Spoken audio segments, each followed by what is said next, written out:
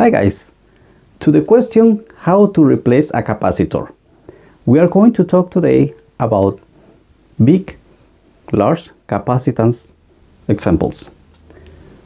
And those are the rules. Number one, the capacitance. You must replace a capacitor with the same capacitance than the old one. So make sure about it. Number two, voltage. You have to replace the same amount of voltage. Sometimes we cannot find it and we can replace the capacitor with a little bit more voltage, and it will not hurt anybody. You can do it, but do not abuse of that. We will talk about it in another video. Next one, temperature. Temperature is very important. Some capacitors, they are made for 85 degrees Celsius or 105 degrees Celsius.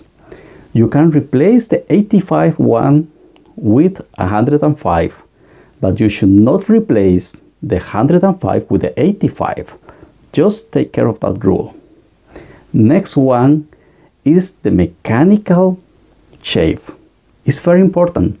Sometimes we don't care about it, and it's not the first time we order a capacitor after waiting for the delivery, or we have to go to another city to buy it, or take a trip to the shop. We come back and we realize that capacitor doesn't fit. Why? Because maybe it is too tall and is reaching the top, or maybe it is too fat and there is no room for it. So take care of the mechanical shape of the capacitor. Number five, probably you didn't pay attention to it. The specific serial resistor. That's very important. If your capacitor is in the output of one audio amplifier, you have to take care of it. If your capacitor was in the last stage of a switching power supply, it's very important to take care of it. So do not forget, maybe you have to get the data sheet and check for the specific serial resistor. We can play a little bit with capacitors in this way. We can use them in serial or we can use them in parallel. That means if it is in serial, I can place two capacitors and the value of it is the equivalent value of the capacitors. There is a formula for it. Easy.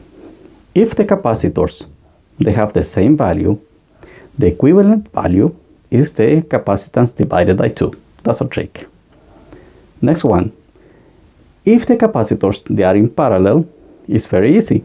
Just add the values, period. Next one, the hard one. There are capacitors used in the 60s, 70s, and 80s. Non-polar capacitor, bipolar capacitor. This kind of capacitor is hard to find in the local market. Sometimes we have to order it. Sometimes it's very expensive to order just one capacitor and we need it. So we can make this capacitor. How to make this capacitor? It's very simple. Do you remember? We can use capacitors in serial and they will take the equivalent value. Okay, we will use that trick. But here is the rule. The voltage. Something to take care about. Bipolar capacitors will not have the same voltage than the voltage from the capacitors we are going to make. And I will tell you why. Audio amplifiers, most of them, they are specified in voltage RMS.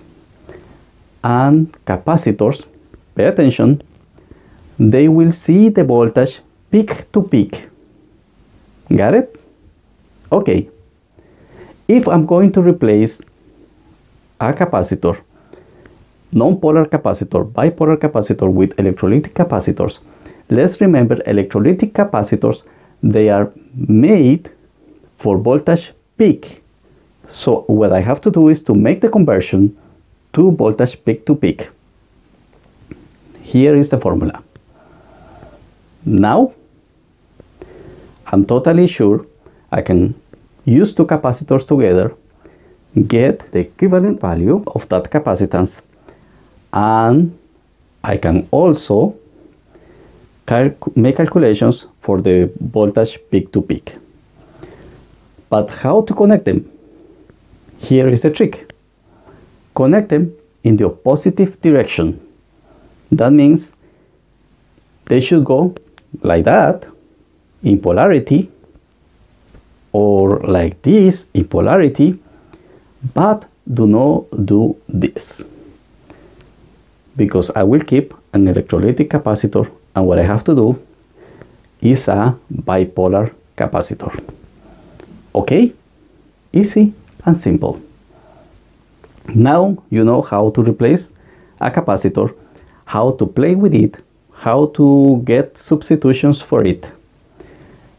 If the video was good for you, please do not forget to give us a like, and if it's worthy, don't forget to subscribe.